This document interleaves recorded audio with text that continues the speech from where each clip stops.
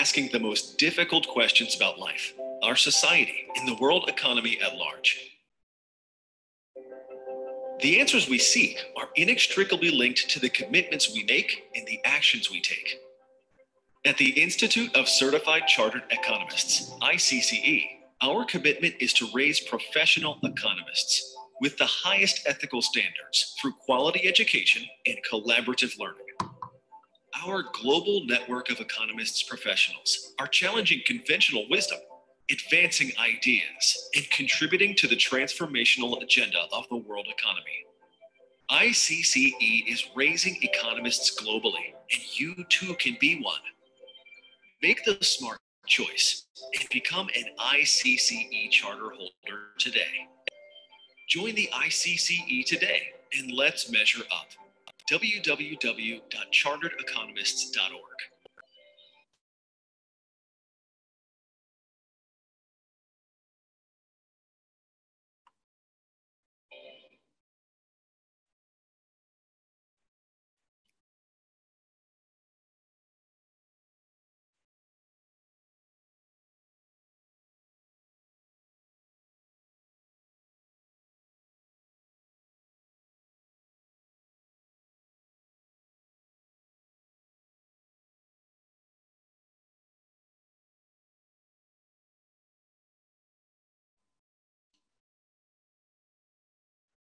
Hello, everyone. Good evening, good afternoon, good morning to you from wherever you're joining us from. We are very privileged to have you join us for today's webinar on income inequality. And this webinar is brought to you by the Institute of Certified Chartered Economists, the ICCE. This is in relation to a series of webinars that we've been hosting on various topics in the last couple of weeks. And today we are privileged again to come your way with yet a very exciting and important topic in the world economy today, which is on income inequality. So today we will have the opportunity to delve deeper into how and why issues of income inequality is very important to us, to the world economy, especially to people living in the global south, which means those in emerging market, which also forms about 70% of the global population. Concerns about the gap between the rich and the poor. How does that really matter? And what will be the policy response in times like this that we're seeing the gap between the rich and the poor widening? So we will have the opportunity to interact with our astute speaker today, who will share the insight with us. And of course, we will have the chance to ask questions. So this is how the whole webinar is structured. So my name is Paul Frimpong. I'm the Global Head of Strategy and Membership at the Institute of Certified Chartered Economists, the ICCE. And I'll be your host and moderator for today's webinar. In due time, I will introduce our speaker for today, who will then take us through his insight through PowerPoint presentation. Thereafter, we will have a Q&A session. So that means that we are going to involve you to be part of the webinar. So if you have any questions regarding the topic of today, you will have the chance to send in those questions and our speaker will duly respond to them. And then we'll come to the close of today's webinar. But before that, and of course, for the benefit of those that are joining us for the first time, I will just take the next 120 seconds to briefly tell you more about the ICCE, who we are and what we do, and how you can be a part of the ICCE from wherever you're joining us from. At the same time, I will put in the link, the chat box, our website address, so you can visit at your own time, and then you can read more about the ICCE and what we are doing to raise professional economists. So if you permit me, I will just share my screen briefly. So the ICCE, or the Institute of Certified Chartered Economists, is a qualification for today and tomorrow's economists. So the Institute exists to provide qualification for all individuals that are interested in pursuing a career as economists. So you can either be involved in any other profession, or you already have economist background and you want to be part of this professional association. So our vision is to raise economics professionals with the highest ethical standards through quality education and collaborative learning.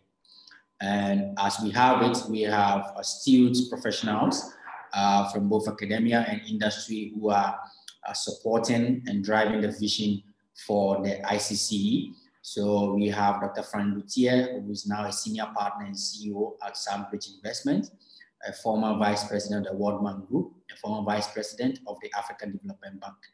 We have Professor H.K. Pradhan, who is a professor of finance and economics at SLRI in India. Dr. Mustafa Ibn Bouama, associate professor of economics, University of New Brunswick. Dr. Lalima Mukherjee, she is a professor of economics, University of Engineering and Management in Calcutta in India. Dr. M. Azhar Hussain, associate professor of economics at Roskilde University in Denmark, who happens to be our speaker for today. You have Daniele Masia, chief economist, Dutch Bank in South Africa. Dr. Barun Taka, associate professor of economics at Flame University. My very self as the head of global strategy and membership, and my colleague Gaurish Lagu, who is the global head of partnership with the ICCE. So this is currently the leadership of the ICCE, who are championing the platform, the opportunity for people to be trained in economics. So it's a membership-based organization. We are open for application from people, and the minimum qualification that you must be admitted to a bachelor's degree or equivalent, and first-year students are allowed to apply. Otherwise, we have MPhil, PhD, bachelor's degree, and what have you. You can apply to be part of the ICC. So the process leading to you becoming a chartered economist is that you are required to go through some examinations, which are structured in 3 levels: level 1, level 2, level 3, as well as professional specialization. So at each level, we have a number of papers that you're supposed to write. And then when you finish that level 1, you move to level 2 in that order. And the pass mark for our exams is 50%. So as long as you get 50% in each of the papers, you can move on to the next level. So this is the curriculum. So level 1 contains 4 papers, level 2, 5, level 3, 4. You have macro, micro, econometrics, international finance, international trade. I'll put a link in our chat box so you can visit the curriculum page on our website to have more information on exactly what are the papers that you want to take as an ICC learner. And of course, we have specializations in various fields. So you can specialize in financial economics, you can become petroleum economist, energy economist, health economist, managerial economist, marine, labor, industrial, and what have you. So you have the chance after completing the first 3 levels to pick any of these areas, and then you can specialize in it. There are fees that apply. I'll put a link again in our chat box so you can have a look. And of course, we are offering scholarship to our learners. So if you happen to be a registered learner of the ICC, you can apply for the ICC scholarship. We're offering 4 scholarship streams. So we have Future Economic Scholarship, which is available to every learner of the ICC. We have Women Economics Network Scholarship, only for female learners of the ICCE. We have Media Professionals, only for people in the media who are presenting on business, economics, finance. And of course, we have faculty for any tutor, or head of department, or who teaches a minimum of credit hours in economics at any tertiary institution. So the process is very simple. For you to begin your membership at the ICCE, you have to apply online via our website, www.charteredeconomist.org. I will put a link again in our chat box so you can visit, and then you have the chance to apply to become a member. So thank you very much for granting me your audience to brief you about the ICCE. Again, for those that are working in government and private organization, the ICCE can also support you in your policy directive through our advisory division. So on these notes, I will say thank you, and I welcome you once again to today's webinar on income inequality. So Dr. Azhar, if you are here, I think maybe, yes, perfect. So it's an honor for me to introduce to you our speaker for today and our presenter for today. So I'll just briefly read his profile. So Dr. M. Azhar Hussain is Associate Professor of Economics and Statistics at the Department of Science and Business at Roskilde University, ROC, which is based in Denmark. And he has a long career within academia where he teaches economics statistics and subjects, relating to welfare, which includes inequality, deprivation, poverty, polarization, and socioeconomic indicators.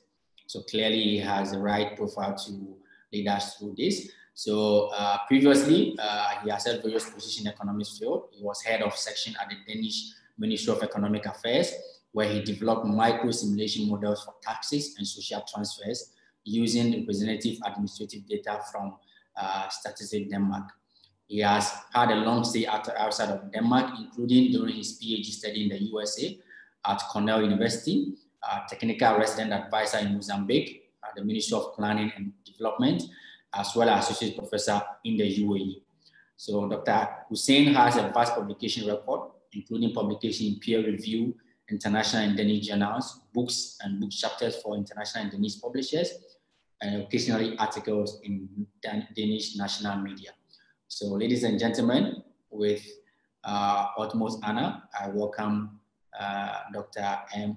Azhar Hussain, who is also a member of the International Board of Stand-Up of the ICCE. So Dr. Azhar, please, you may take over and share with us the insight that you have relating to this topic. Thank you.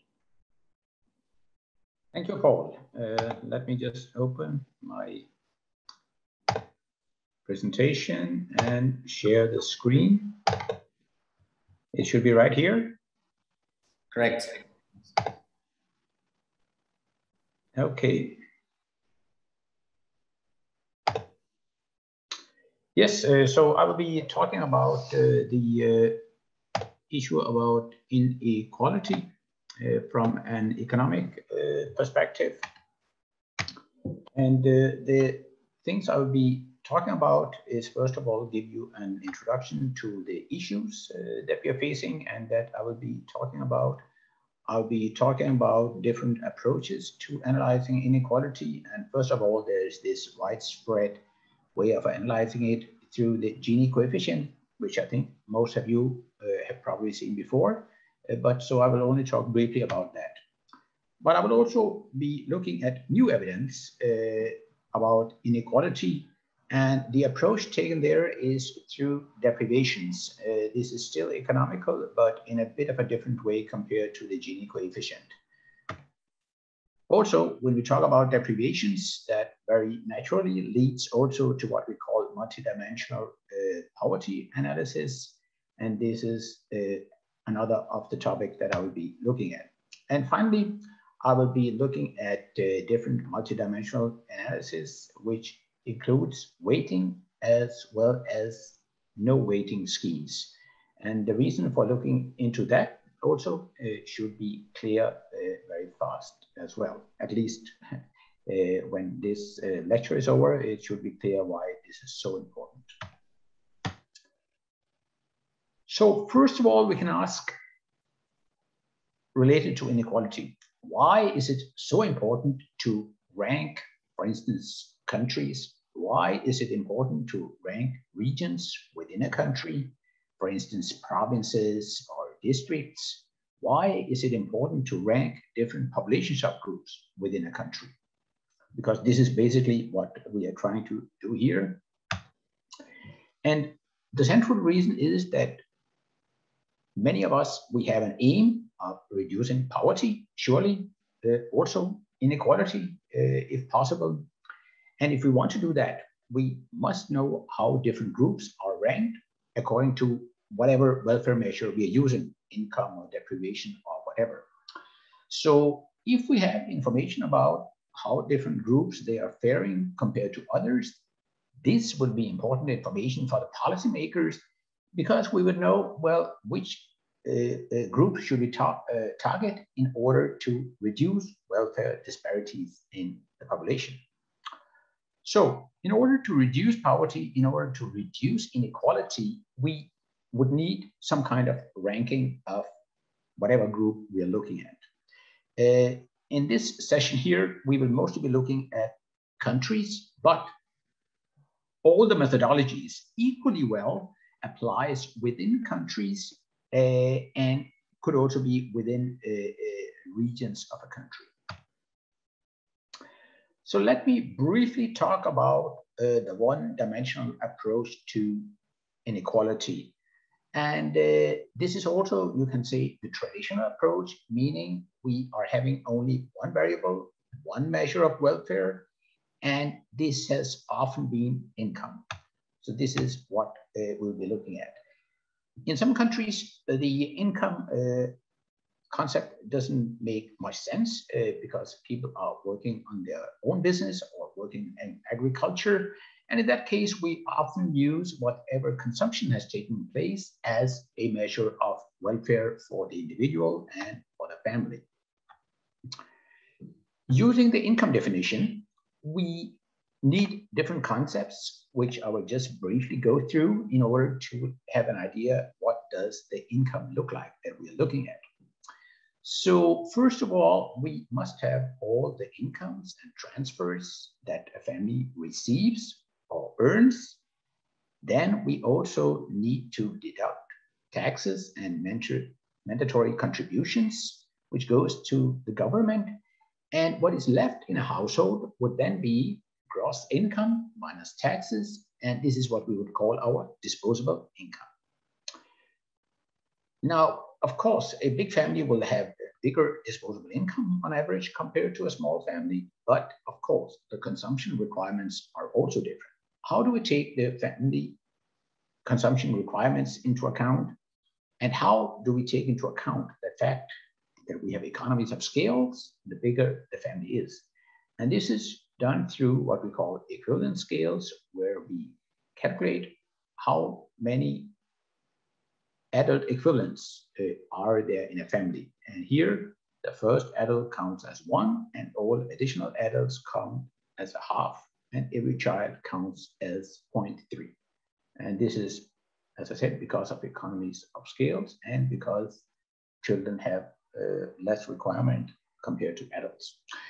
In any case, so what income concept is used in the end whenever we do inequality analysis? Well, that would be our disposable income over the equivalent scale, equivalent weights. So sometimes this is called a per capita income. This is not exactly per capita, but it's a kind of per capita income where we use adult equivalents. And if we do not have income at our disposal, particularly for developing countries, we will then be using a consumption definition. And this is simply the total expenditure on food and non-food items that a household has.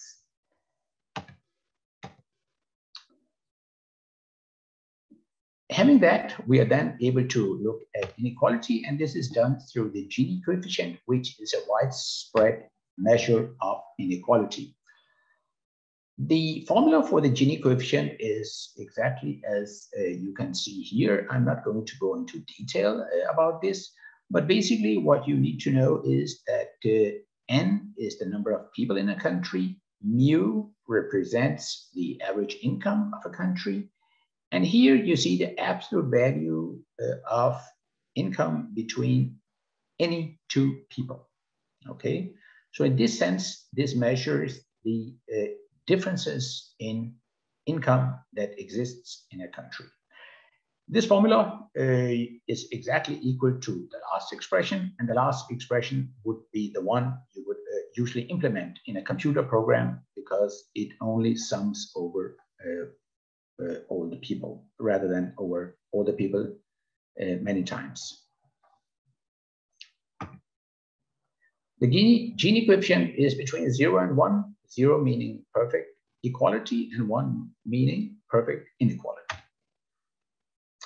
There are also other measures of inequality. We have, for instance, the generalized entropy index, which is decomposable. This is a big advantage. And otherwise, we also have percentile ratios of different kinds. One problem with them is that it does not cover the entire distribution.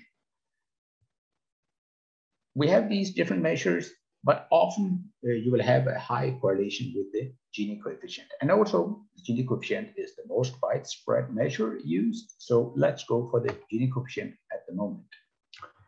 The data we are using is from the World Bank. They have World Development Indicators, and that covers the Gini coefficients for many countries. Although it is a world organization, it does not actually include all the countries. And it is not because they don't want to include all countries, but the problem is simply that not all countries has the required data. Also, even though some countries have data, they don't have it for all the years. So that is another problem. It can be a problem to look at inequality over time. Finally, in the analysis that's going on in the next few minutes, we must remember that this is unweighted data that we are using. And it means that big and small countries weigh exactly the same. So Luxembourg, with only 600,000 inhabitants, has the same weight as China with 1.4 billion people. Let's briefly look at what the inequality looks like right now. And here I have calculated and presented the countries with the highest inequality and the countries with the lowest inequality. So if we look at the top and the bottom, there is quite a clear distribution. So countries at the bottom of inequality are usually also the richer countries. Not all of them, but relatively richer than others. Also, the countries are characterized by being from often Northern Europe or Eastern Europe, usually. And on average, they have inequality equal to around 25.6 all in all. The country with the lowest inequality is Slovenia with 24.6, but also a country like Finland, Northern Europe, has 27.3, which is also low in an international comparison. Because countries with most inequality includes, first of all, South Africa. They have a Gini coefficient of 63, which is actually very high. Namibia, also very high with 59, and Zambia with 57. The countries here are often characterized by being from sub-Saharan Africa, but also a few from South America. This includes Brazil, 53, and Colombia with 51.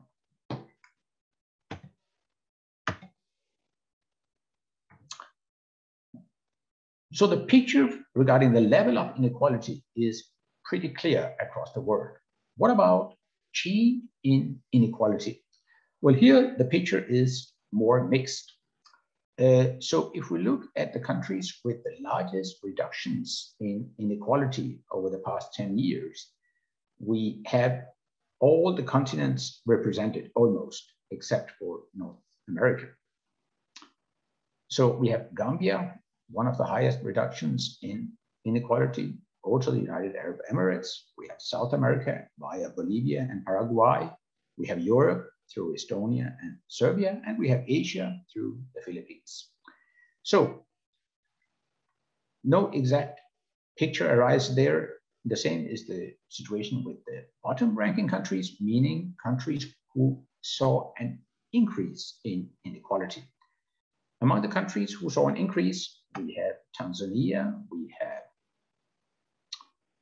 Benin and Zimbabwe. They had increases, but you also see we have, for instance, Bulgaria and Luxembourg. They had increases in inequality as well. So all in all, it does not seem as there is a very close relation between level of inequality and the change in inequality. So if we look at the different countries and how they fare compared to each other, we don't see much change in the general level of Gini worldwide. And this is the reason we also don't see much convergence in inequality across the globe. This was true for these top and bottom countries, but even if we take all the countries together, and on the horizontal axis, you have the Gini level. On the vertical axis, you have the change in Gini. And what do we see?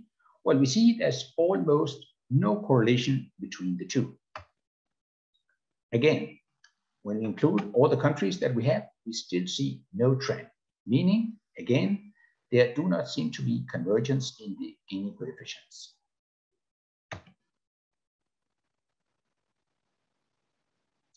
So we cannot expect that high Gini coefficient countries can generally expect a reduction in inequality over time.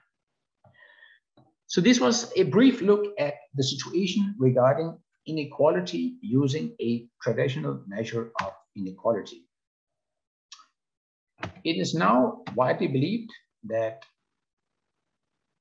income is not the only way of measuring poverty and welfare in a country. We can then ask maybe, why would an income approach be used? And without doubt, it is the most prevalent approach existing. And regarding the question of why we would be using income, it is because this is an easy way of measuring inequality, but it's not the only way, and it's not a perfect way at all. Why? The main reason is that welfare is that really a one-dimensional measure? Not at all. I think we know very well that many other things in life are also important. So, as an economist, we talk a lot about utility, and utility definitely depends not only on how much you consume, but it also depends on your health. It depends on your feeling of safety. It depends on freedom.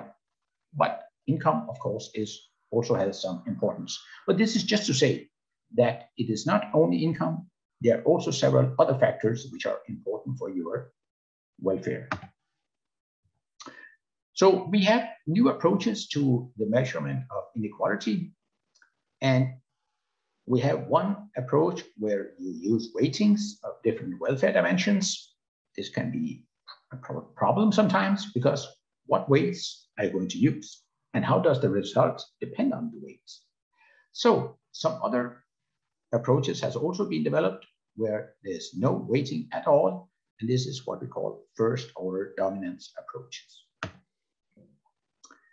Let's look at the first one, which is related to weighting schemes. And here I am looking at the survey from UNDP and OPHI, Oxford Center, and their analysis.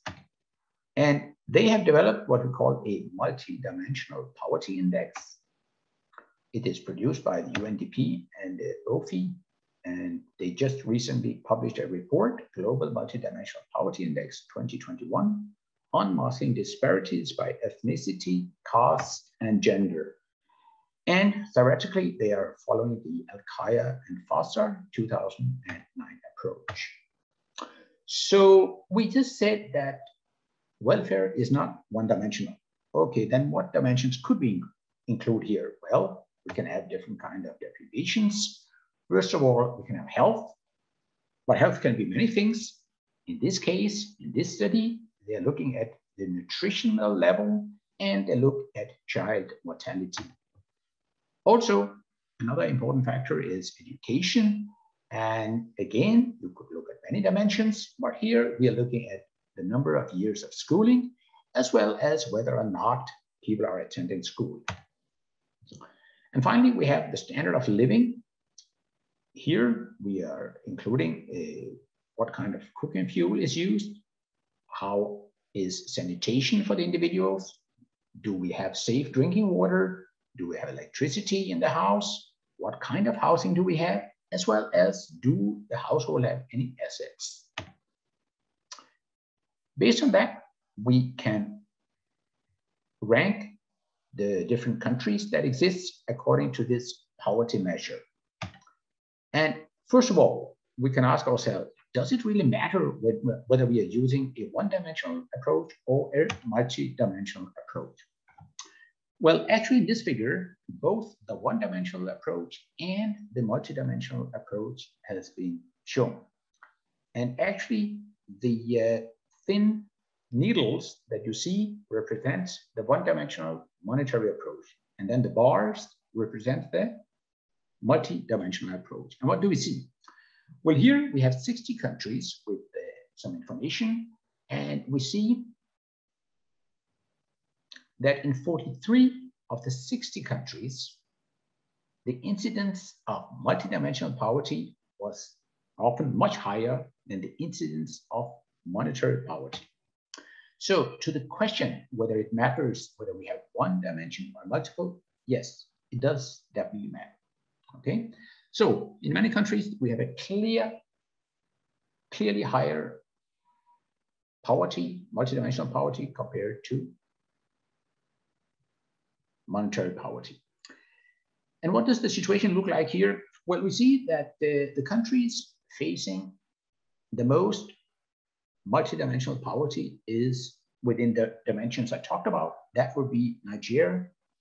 And second most of the countries we are looking at is Mozambique, and we have Benin, we have Sierra Leone, Uganda, Tanzania, Rwanda, Malawi, Sudan, and so on. And on the other side, we have almost no multidimensional poverty in countries like Serbia, Georgia, North Macedonia, Kyrgyzstan, Kazakhstan, Costa Rica, and Thailand, and so on. But those countries still have monetary poverty.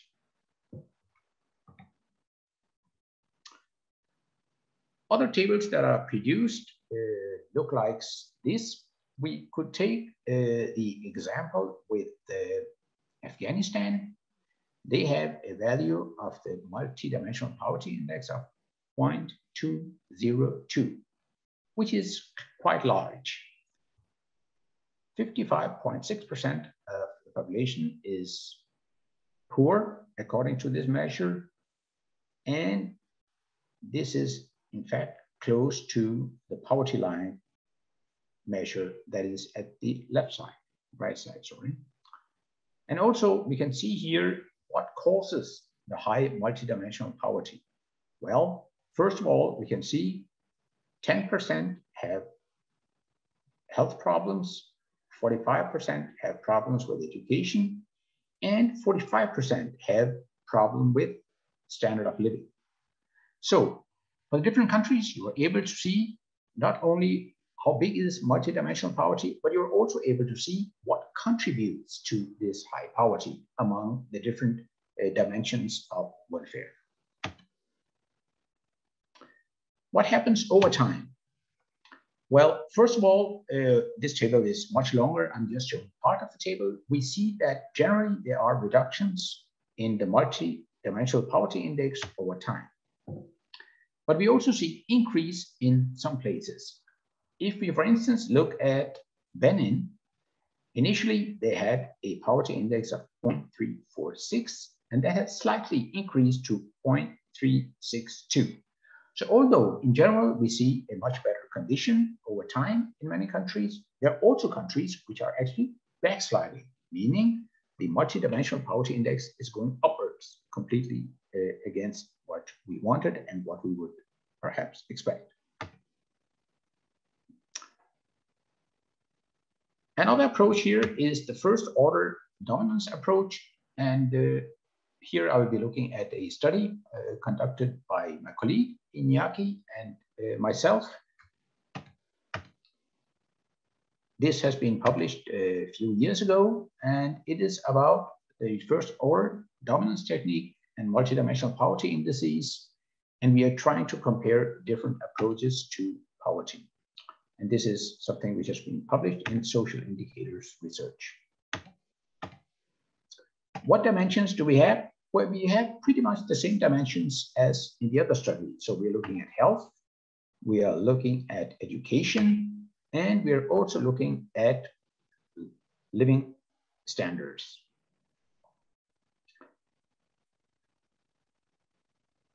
In contrast to before, you can notice we are also including here flooring material in relation to living standards.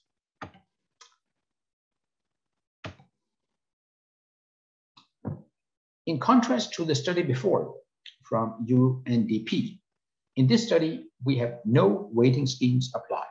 So we don't say that one welfare dimension is better than another welfare dimension. So how do we get around, nevertheless, ranking countries? Well, we would say that country A has higher multidimensional welfare than country B if country B's welfare distribution can be obtained from country A's welfare distribution by moving probability mass from better to worse in A's distribution. If that is possible with A's distribution and we get B's distribution, then initially A must have been better than country B.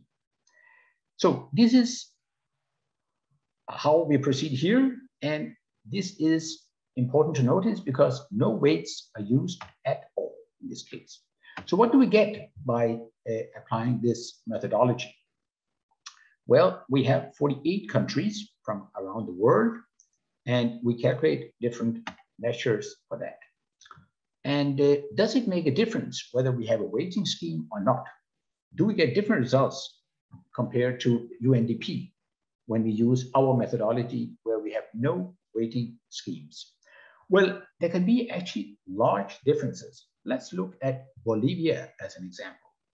According to the MPI, they are the 16th rank among the 48 countries we have. But using the first order dominance approach, they are at rank 44, which is a big difference. Is this the only one? No. Let's look at Cambodia. They start out with 22, rank 22 in the MPI, but they are ranked 46 in the FOD. What about Cameroon? Well, they are ranked 29 in MPI, but 14 in the FOD. So, does it matter that we are weighting the different welfare measures? Yes, it can matter quite a lot, and this is why we think that this FOD approach should be an important additional measure to other approaches. I'm not going to go into depth with all the other countries, but you can see here clearly that you have many other countries where you will see a difference in ranking depending on whether we are using one measure or the other. And you will also see here, you also have some countries where you get exactly the same ranking. And this is true, for instance, for Ukraine, where you have the same ranking, whether it's MPI or whether it is FOD.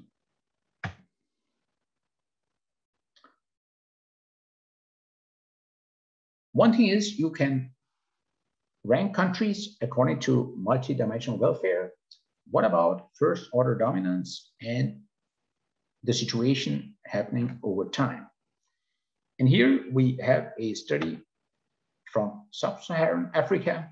And again, this is a study where I was involved together with Channing Arndt, Christian Mark, and Finn Top. And this is something which was published back in 2018. And here we have a human rights consistent approach to multidimensional welfare measurement applied to sub-Saharan Africa. And this is published in World Development. So here we are looking at 5 welfare dimensions rather than 3. And we look at whether or not people are deprived with respect to clean water, improved sanitation, whether they have proper housing, they are able to communicate, and whether they have a educational level.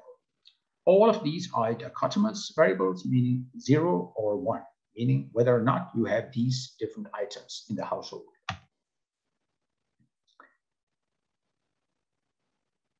We are using many countries, and as I said, this is from sub-Saharan Africa. We don't have surveys from exactly the same year, but we have surveys from different years, and for some countries they are many years apart, and for other countries there is few years apart. And we can see the range is everywhere from 5 to about 14 years. The median range is 14 years. Also, we can see the sample sizes, they are quite large here, and we can see the population in millions in the last column. So what do we see here? Well, we get this picture regarding whether or not there has been an positive development in multi-dimensional welfare over time. And what do we see? Well, we see that for many countries, we see an improvement in multidimensional welfare, but also that there has been no improvement in other countries.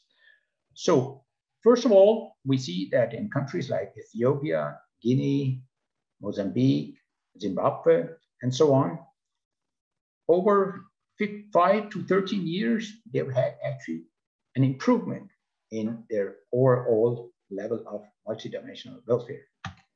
On the other hand, over a 14 years period, there's been no broadly based improvement in welfare in countries like Cameroon, the Democratic Republic of Congo, Gabon, and Nigeria, and so on.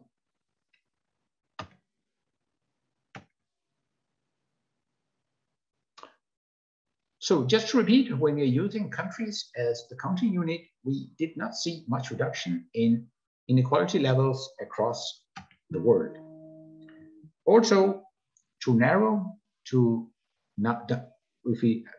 look only at income, although income is actually very important for many welfare dimensions that we will see.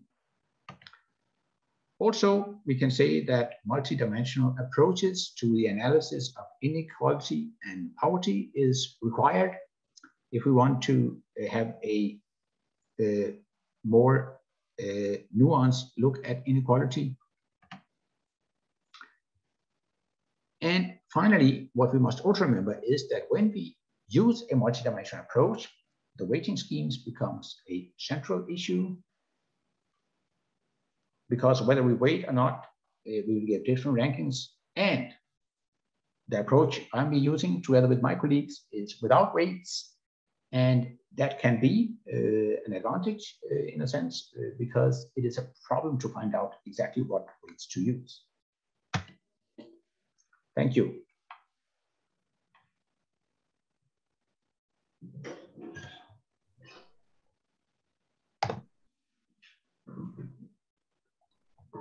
Over to you, Paul. Yes. Thank you, Dr. Azhar. So that was very informative. And at this point, of course, we will welcome questions from our participants. So if you have any question regarding the presentation that was made by Dr. Azhar, please you may proceed to use the Q&A button, and then I'll read out these questions to him to answer. So this one is from Professor Lalima Mukherjee. So this is a nice presentation, but would have been more enriching had India been included. Okay. So I expect that in future presentation, we'd like to talk about inequality in India. So she's saying that maybe can have a little bit more focus on India as well to try and understand what is the scenario there in terms of income inequality in India. So I think I'll just have one or two questions before maybe if you have any questions from our participants, I'll read them to you. So I think my question is more like two in one. So what would be the basic measurements of income inequality and how much has income inequality increased over the past few decades in the global south in terms of emerging markets? Yeah, the measurement is usually done in terms of the Gini coefficient. But as I said, I think Gini coefficient is one way of measuring, but we definitely also have other ways. And what I'm arguing is that we should try to have a more broad look at welfare, meaning we should be using additional measure and not only the Gini coefficient. But nevertheless, if we talk about the Gini coefficient and if we talk about the emerging markets, so some of the emerging markets that we're looking at, we had Brazil before, and at least in that country, you see very high inequality. And also in other countries, which has had rapid economic growth, we tend to see an increase in inequality. It doesn't mean that people are getting poorer necessarily. Actually, you could have a situation where welfare is actually increasing in general, but the distance between the bottom and the top is increasing. And this is often what you would see also in emerging markets. So maybe you can call this, the backside of development or the backside of growth. Maybe you can call it a necessary evil. That is debatable, but this is often what you see, and this is true for the many of the countries which are emerging. Okay, so I think I'm allowing Dr. Professor Pradhan, who is a governing council member. Of course, I know you are aware. He wants to make some quick comments. So, Professor Pradhan, please, you are allowed. You can speak now. Thank you. Thank you, Paul, and thank you, Dr. Hussain. Extremely glad to hear your brilliant presentation and very good empirical study. And, I think I just want to raise a broader issue on income inequality and get your thoughts on that a bit. I think a cross-country study that you have done merits a lot of attention, bring in a lot of dimensions to understand the income inequality. But what I'm trying to see is that, you see, the income inequality broadly emanates or generates, from possibly the way sources of income or employment is generated in an economy.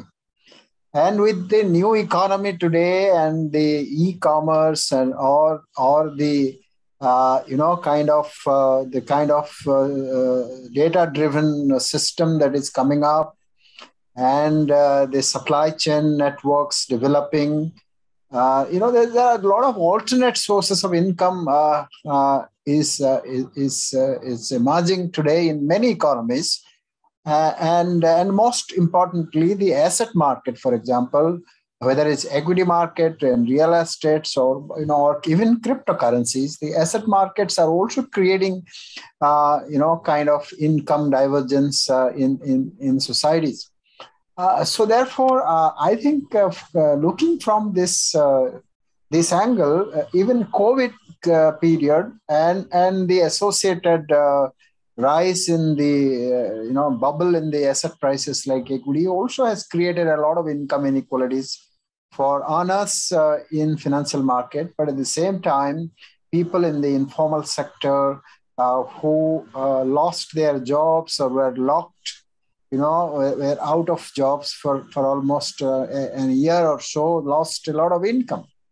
And so therefore, I tend to believe that going forward, or what remains in future in this domain of research, how does one tries to understand the sources of income inequality or the interventions that government need to make, or kind of implications of things like COVID and, which has created so much of imbalance in income. And I'll be glad to have, though this may be beyond the scope of your paper, but I just thought having you being an expert to get a bit reflection on that. Thank you. Thank you very much, Pradhan. So I think, okay, you want to say something, please? Oh, I don't know. Should I answer now or? Yes, please. Yeah. Okay, yeah. Thank you, Professor Pradhan. Good questions you have there. No, I actually totally agree that the development on the stock market, the development of capital income, and so on are among some of the very important drivers of inequality nowadays. And so I think that we agree there. Regarding government intervention, there I want to actually to emphasize a little bit the situation also in Europe, because I'm now sitting here in the Danish welfare state, one of the most advanced welfare states in the world, together with Sweden, together with Finland, together with Norway, some of the countries with the highest benefit levels, low unemployment levels, and a lot of support from the government. Nevertheless, also in very advanced welfare nations like the Nordic countries, you have seen an increase in inequality over the past few decades. So I'm sure something can be done, and also the government is trying their best. But even as I said, in countries where they have reduced inequality a lot, even in these countries, you have seen increases in inequality in the past decades. So what to do about this? It's really a good question. And of course, first of all, what we need to maybe to find out is what are the drivers, and then next it will be perhaps easier to say something about what we can do about it. But surely some of the things which can raise at least the bottom in a country is making sure that we have more education, higher skill levels for also the bottom of the income distribution. That could be among some of the important things. Whether you transfer money to the bottom of the income distribution, and that should lower inequality. Well, if one looks at it that way, maybe it is something which could work. But of course, increasing transfers, first of all, there could be some problems with work incentives, maybe. The other thing is that if you want to transfer more money, you also need to increase taxes, okay? And increasing taxes is not popular. Well, it's not popular among the electorate. That's one problem. But also, secondly, increasing taxes maybe could also give problems regarding work incentives for richer people. Okay, so please. Paul, can I respond just quickly? 1 second. Hello. Yes, Prof, please proceed. No, I think excellent, Dr. Hussain, and you are absolutely right. The transfers have been one of the instruments for, kind of bringing income, addressing income inequality. And but I think the governments have used transfers, I think, as a subsistence more rather than upskilling or enhancing the skill level. Would be more desirable, as you rightly said. And I think access to information, access to markets, access to resources, including education and skills and capital, I think they would be more enduring and more rewarding to the poor. And somehow the government depends primarily on transfers, who probably look at more to provide enough subsistence for people to survive. And I think if not in Africa, but major part of the world, I think the hunger and malnutrition, they do remain, but have been addressed to a large extent by government in transfer. But what is needed is how poor can take advantage of this growing economy. That actually would be one of the main driver of reducing income. But thank you very much, Dr. Hussain. Lovely presentation and lovely listening to you. Thank you. Thank you. Hussain, please, you may end your screen share. I think you are still sharing your screen.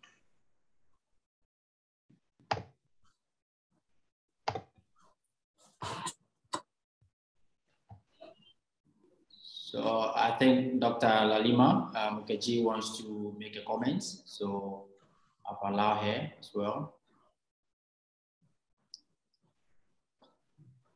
Hello, Dr. Lalima. Yeah, hi, Paul. Good evening, Azhar sir. Good evening, Paul. Am I audible? Yes. Yeah. First, I would like to say my heartfelt thanks to Azhar sir, because it was a very, very enriching kind of a presentation. Kind of reiterated certain concepts and kind of reiterated I will not say the concepts, the ideas which we always try to understand. I have few very simple questions. One is, when you are talking about the indicators, you're talking about health, you're talking about education, and you are continuously saying that multidimensional indicators or measures are more important than the monetary measure, which is a very important kind of a point for us. We have known that we always used to believe that previously that income source and income in the hands of the poor people are more important. People are very poor because they do not have the perfect source of income.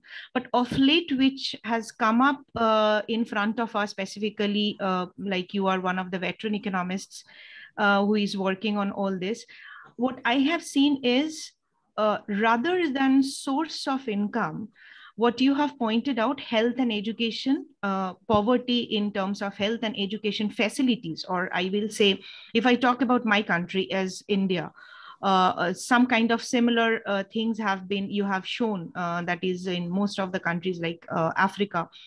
That is the poverty which we have in having lesser amount of educational awareness in terms of infrastructure, and most importantly, health. If we talk about health infrastructure. So my question to you is, how you being an economist who works with, who is a macroeconomist or who deals with inequalities in terms of, all kinds of poverty, because the term poverty has changed, we all know. It is not only for income. So all kinds of, with all these kinds of poverties, how actually you think that it will be possible to bring these developing countries out of the poverty, situation in which they are in? We have lot of, researches. We do a lot of researches. Even the last year's Nobel laureate, who is from India, Abhijit V. Banerjee and Esther Duflo, Michael Kramer, they have also, in fact, they have also come up with facts like people should be given, money in their hands and things like that. My simple question is, do you think that, if I assume that there is a health infrastructure, there is a education infrastructure, and they have money in their hands, but do you think they have the awareness of how to spend this, or how to have the best out of all this? Do you have that awareness? Do you think that is more important or not? No, these are, thank you, Dr. Lalima. That is really good questions, but also I would say big questions. Yeah. The question about whether or not it's enough to have money, and if you had the infrastructure, would people still be able to get out of poverty? If I can interrupt you a bit, I'm sorry for this. I would just like to put an example in front of you. That example is from India, from my state, West Bengal. If a very poor person who pulls rickshaw, right, that or maybe a van puller, if you give money in his hand, he would be going to a liquor shop than to a staple food necessity shop. So I was trying to, focus on that. Yeah, thank you. Sorry. Yeah, no, you could be absolutely right. And maybe that's why the money should not be given to the man. It should be given to his wife, probably.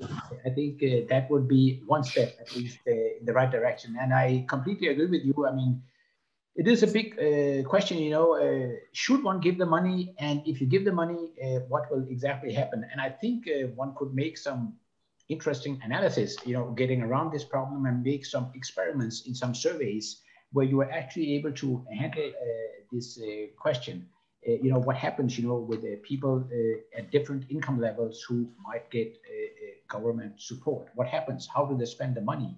And depending on who gets it, depending on the family situation, who spends the money, how do they spend it? So I think these are all really good questions, and I'm afraid that there's no really final answer to that. But I think this is something one should definitely look into, and I think this is something which is possible to look into, because one could include some questions in existing surveys. There's already a survey being conducted, and maybe one could include some relevant questions where you are exactly able to analyze this part. The other thing you are saying about health, I think this is equally important. Again, I want to make a comparison a little bit also with the situation in Northern Europe, because I analyze a lot of data for developing countries, but I actually also analyze a lot of data for Denmark and European Union countries. And right now we have a project going on analyzing the situation in all EU member states and how health problems affects your chances of being employed. And again, just like I talked with Professor Prat Han about before, even in advanced countries, rich countries, European countries, there are clear negative employment effects, clear negative poverty effects of bad health. So this is a fundamental problem. And getting back to how to solve the problem, well, I think this is a big question, but no doubt, almost no matter what you're looking at, good education, better education leads the way out of poverty, leads the way to prosperity, and so on. This is true for developing countries. This is true for richer countries. Yeah, true. Thank you so much, sir. I would like to talk to you in person regarding certain other questions also, which is not possible right now. So if you don't mind, so I would be, in that case, I would be disturbing you a bit regarding these things. No, you're most welcome. You're most welcome. I would like to. Okay. I would personally contact you. Thanks. Yeah. Thank you. Thank you, sir. Thank you, Paul. Thank you very much. Thank you very much, Dr. Pradhan and Dr. Lalima, for the inputs and for the questions. I think you brought out a bit of other angles that made the conversation very interesting. So in the absence of any questions from our participants, I think at this point, we will say a very big thank you to Dr. Mohammed Azhar Hussain, who is a professor of Economics and Statistics at the Roskilde University, also a member of the International Board of the ICCE, for sharing this insight with us. So this session is being recorded, and of course, we'll make it available on our YouTube channel, which will be shared with all participants via our website as well as our social media platforms. So we'll come your way again with future platform, future events, and hopefully we'll get to, I think someone has raised their hand. Yes. Or not? Yes, Paul, I would just like to thank you. I would like to thank the attendants. Thank you so much. Yes, you're welcome. So thank you very much, and we'll catch up.